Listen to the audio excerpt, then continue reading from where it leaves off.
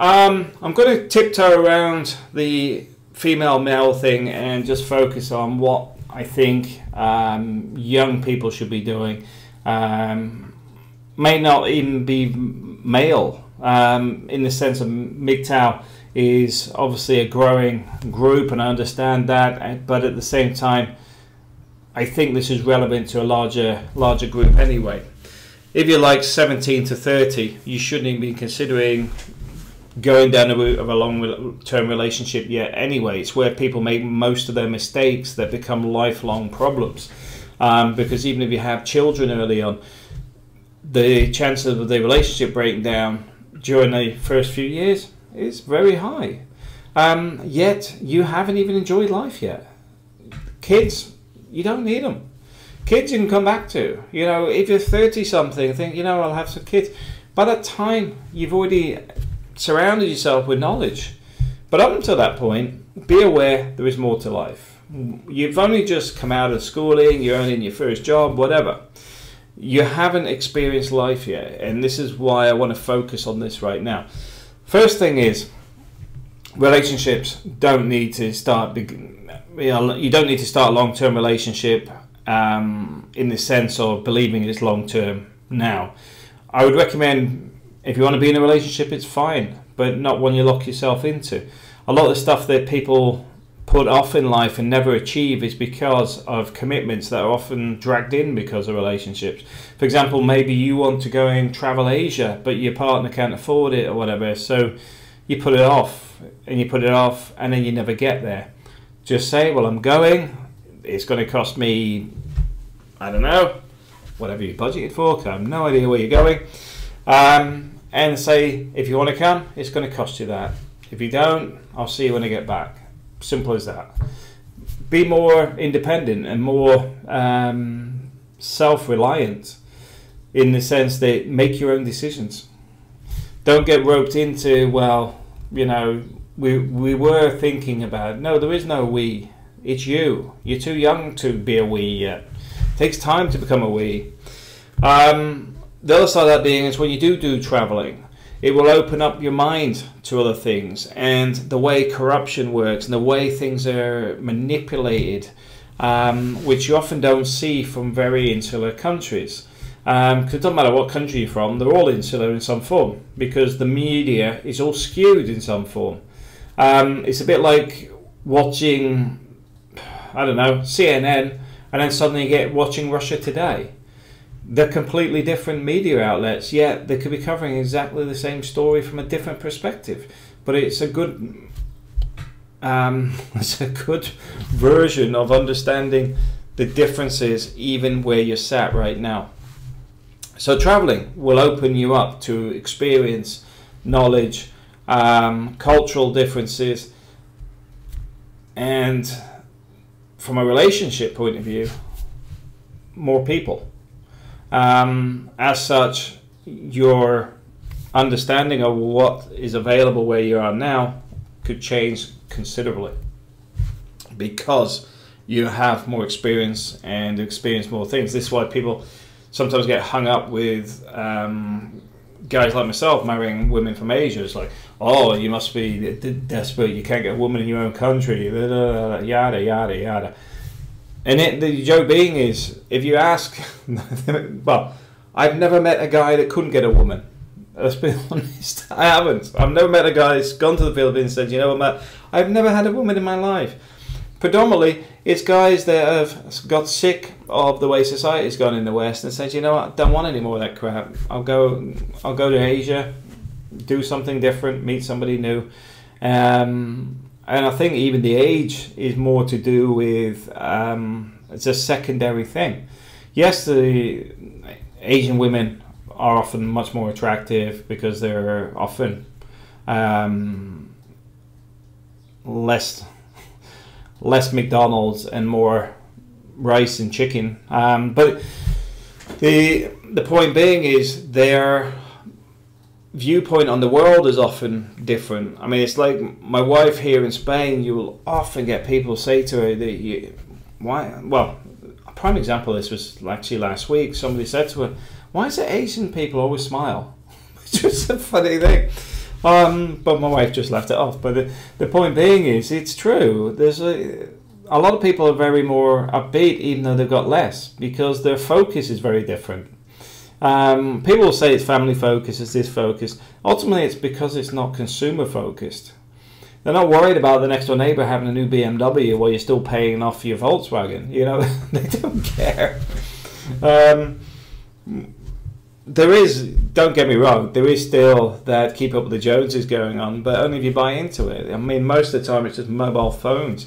But either way, that experience will be something completely new to you. But it also means that if you can understand that you don't need as much as you're taught in the West, you start to realize you buy a lot of crap. I mean, I buy a lot of crap. Look at my boxes, that's all camera gear and drones and stuff. But I recognize it, but I buy it out of profits. I don't buy it out of my initial funds.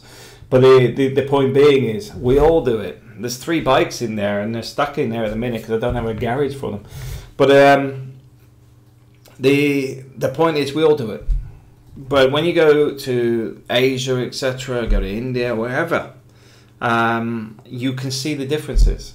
And then sometimes you can see the vulgarity of the other side. If you go into Dubai and see some of the excess wealth, you're getting the other side of this, which is the needing to spend money. I've mentioned this before. When I was in Oman, you'd hear the ringtones where it's the latest, what do you call it, Samsung. Then 3 months later, the ringtone will change because everyone's got the latest iPhone. Yet nobody's actually saying, why did you change your phone? It's a phone.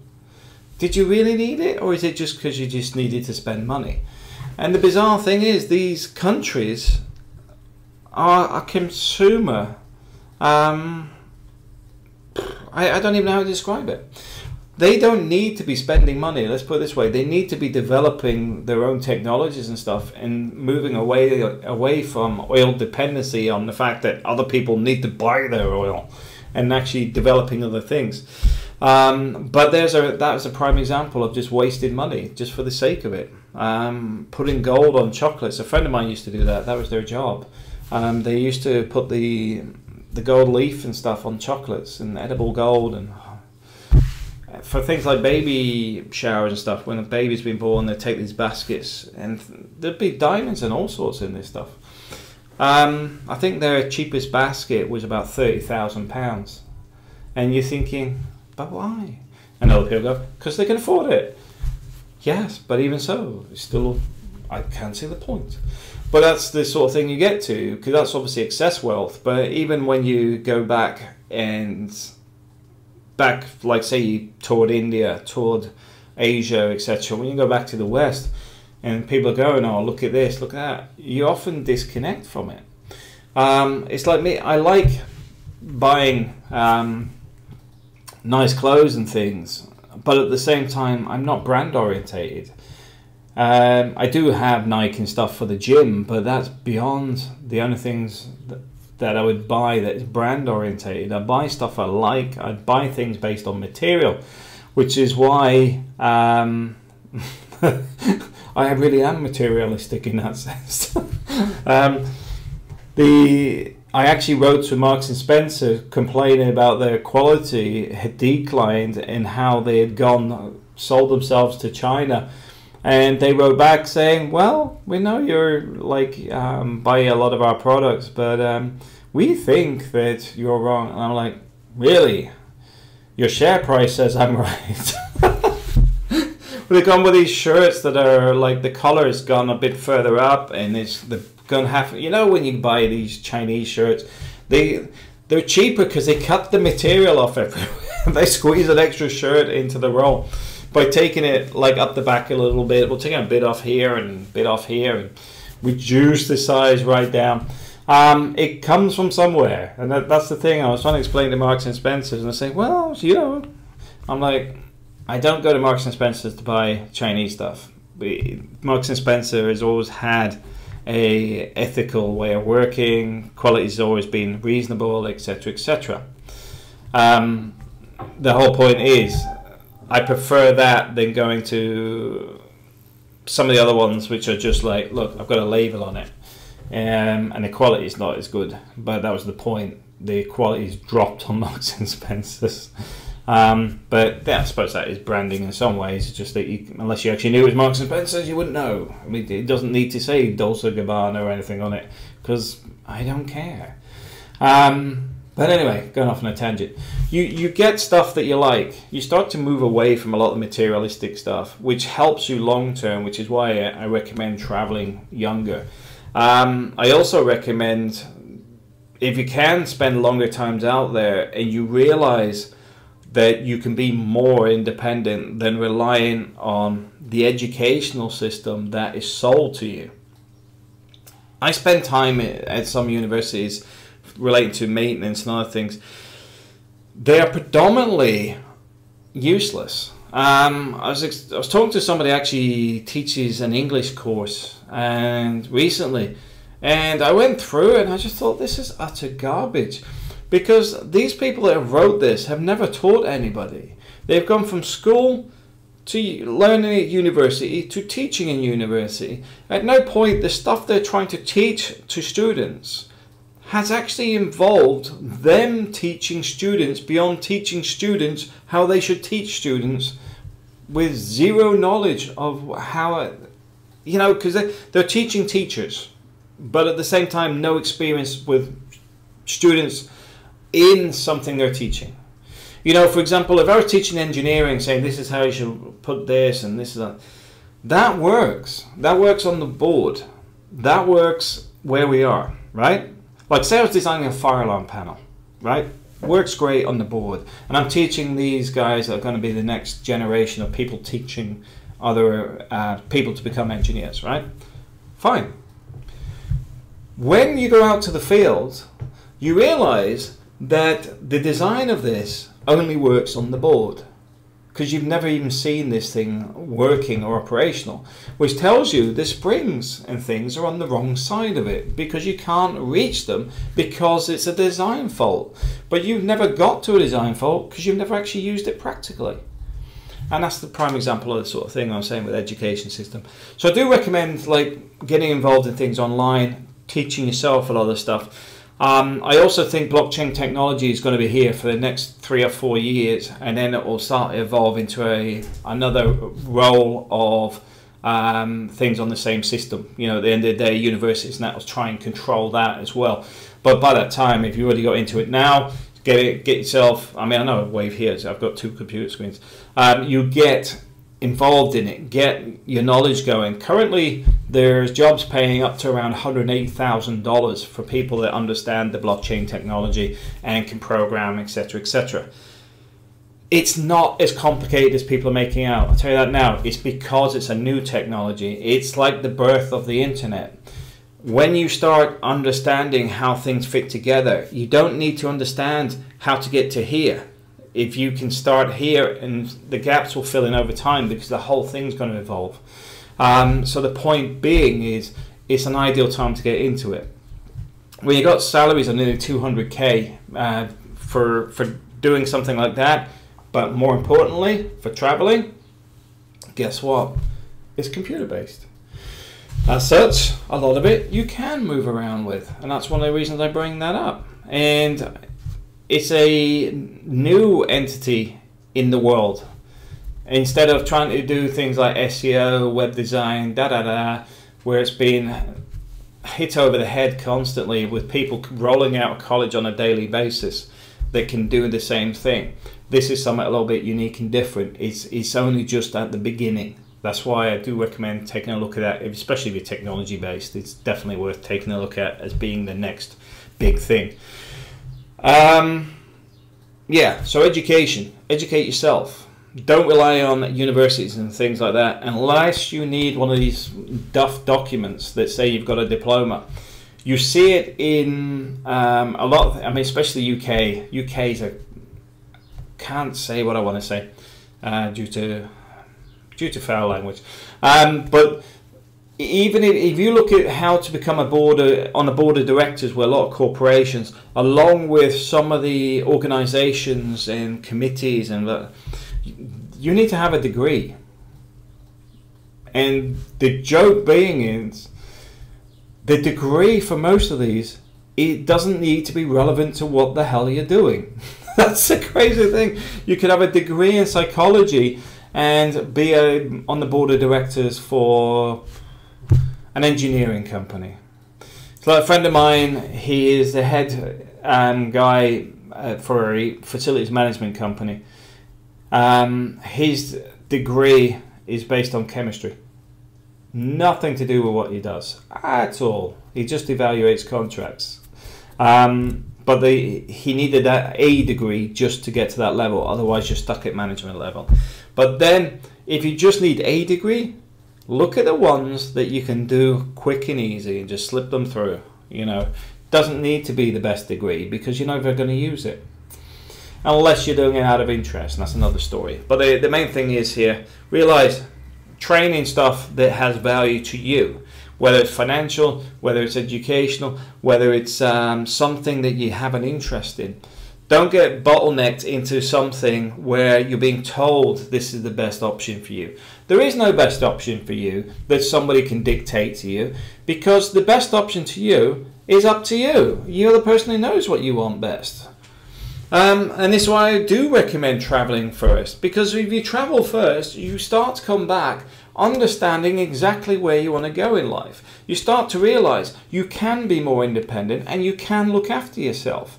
So everything up until that point is either going through the motions day to day, or it's being dictated, whether it's parents, whether it's peer pressure, whatever. You're going this way. Once you've traveled a bit, you open your mind up to a whole load of things. And one of the things I will say myself, I wish I'd done what I'd done 10 years earlier. I've now been traveling since 2007. So for me, it's 11 years pretty much in and out and around. You know, I've been in Spain, Philippines, Middle East, bits of Asia. But the point being is, you create your ability to do this. There is no training course that could give me those opportunities.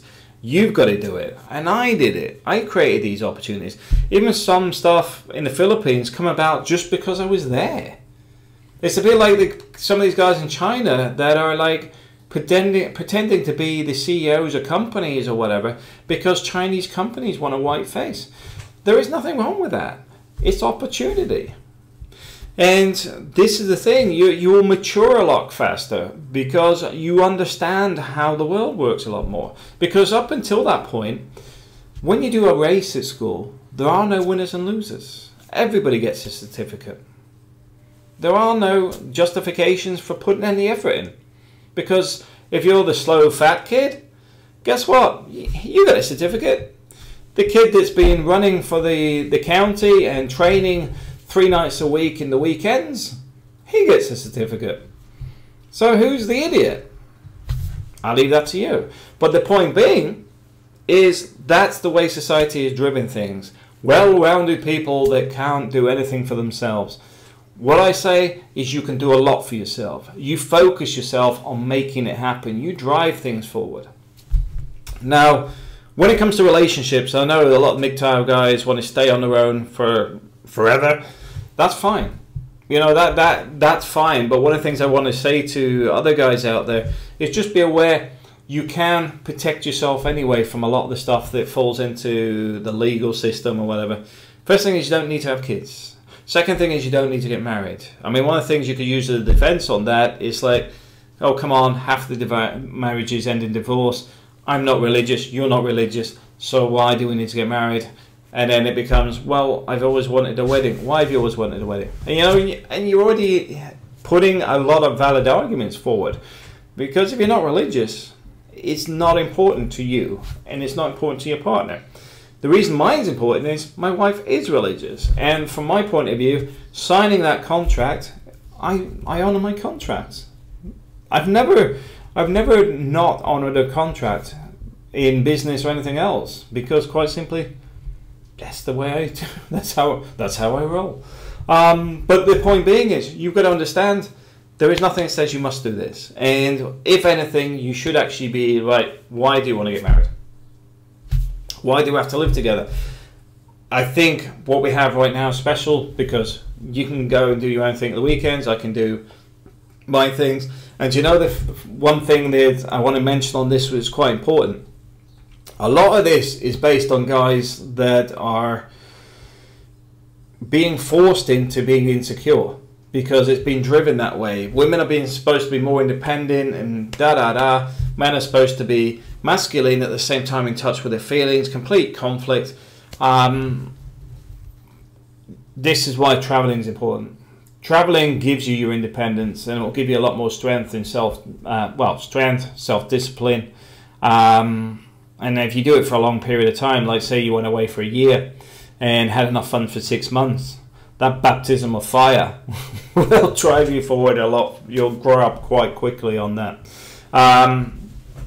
Always have an emergency fund to get home. That's one thing I would say, and I always recommend, do never spend your emergency fund, ever. What else would I say on that? So we've covered education, covered traveling, covered relationships, and like I said, with kids, we've got a population problem in the world. We've got excess people. Unless you're actually planning on leaving a legacy or something else, what you decide to have kids for is up to you. Myself, like I said, I don't really fit into MGTOW in some ways, but other ways I do. Yeah, for me, kids are important. You know, but that's for me anyway. You shouldn't even be talking about kids yet, not until you're past 30s. But ultimately, you're either in charge of your world or you need to get in charge of it. You need to set your own path, destiny, and what drives you forward.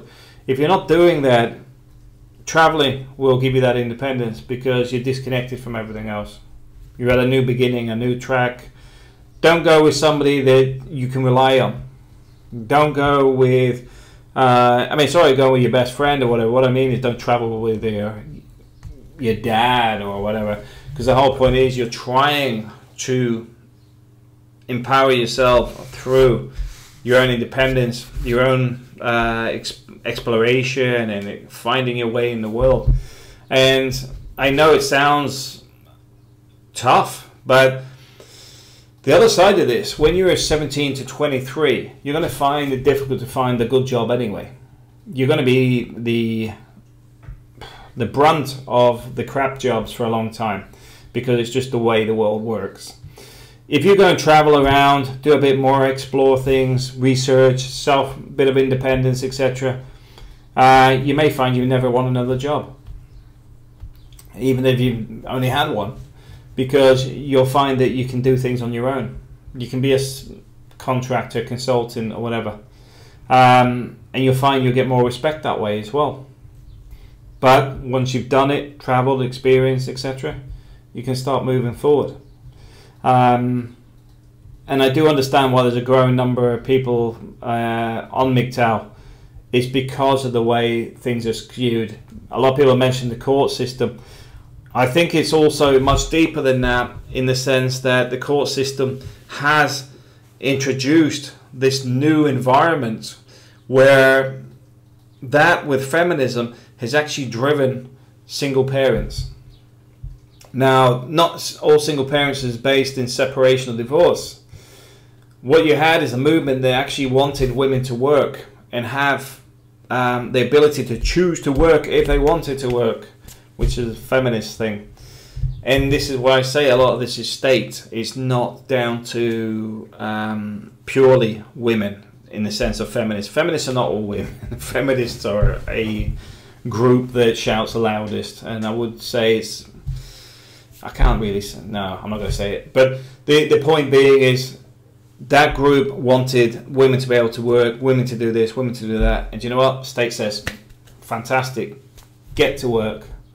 And now women are working and men are working. The kids come home from school, neither parent at home because they're both working now.